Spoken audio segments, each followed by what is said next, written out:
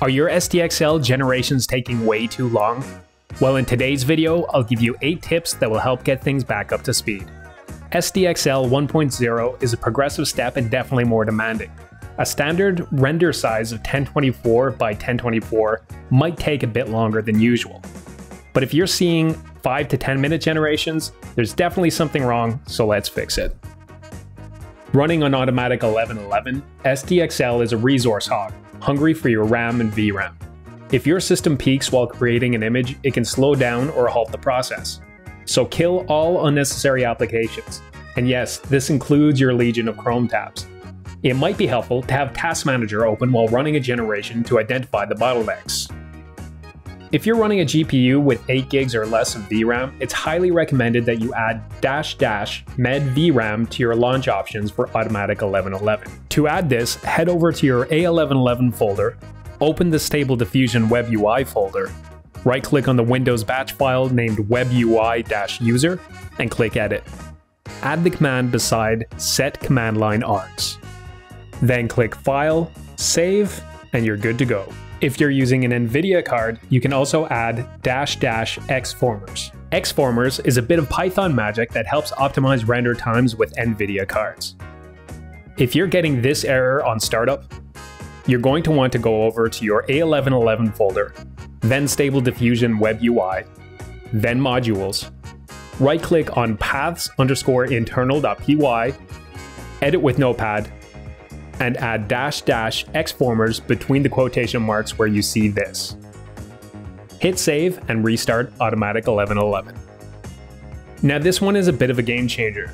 Not only does Chrome love to hog your RAM, it can also make itself home in your VRAM.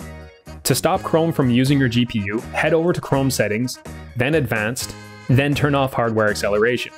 This isn't necessary for Chrome browsing, and it can make a big difference in Stable Diffusion.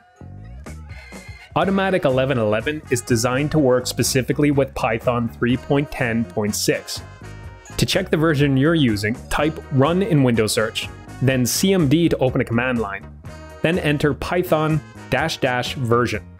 If it's not Python 3.10.6, you're going to want to remove it. The easiest way to do that is through add and remove programs in Windows. You can download and install the correct version of Python using the link in the description. SDXL 1.0 is brand new, so I might not be playing nice with some of the extensions you have installed. The best way to test this is to disable all your extensions in automatic 1111. Click on the Extensions tab. Under Disable All Extensions, choose All. Then click Apply and Restart UI. If the generation times are much better, you can go back and enable your extensions in order of importance to try and find the culprit. Now I know I just told you to disable all extensions, but if that didn't help, adding this extension just might. MiaoshouAI Assistant has a bunch of useful tools, one of which is to get a clearer glimpse of your system information, including your available VRAM.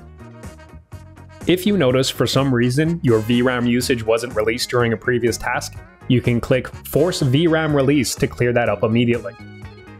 You can also set up your launch argument settings, add the command line arguments we talked about previously, and optimize automatic 1111 for your VRAM size. The latest version of automatic 1111 has improved SDXL handling.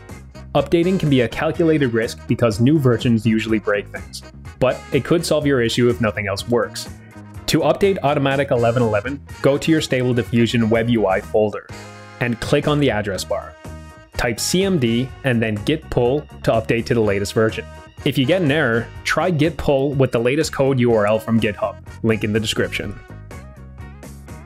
The simple truth is that for now, SDXL is simply resource intensive. Your current system just may not be able to render quick images. Upgrading your RAM and graphics card could help the situation, but if you don't want to drop a ton of cash, using Google Colab to do the heavy lifting might make more sense until more optimizations follow. Hey, thanks for sticking with me to the end. If you found this video helpful, hit the like button and subscribe for more content like this. Let me know in the comments if these suggestions worked for you, or if you've discovered any other useful tricks to speed up SDXL. Catch you next time.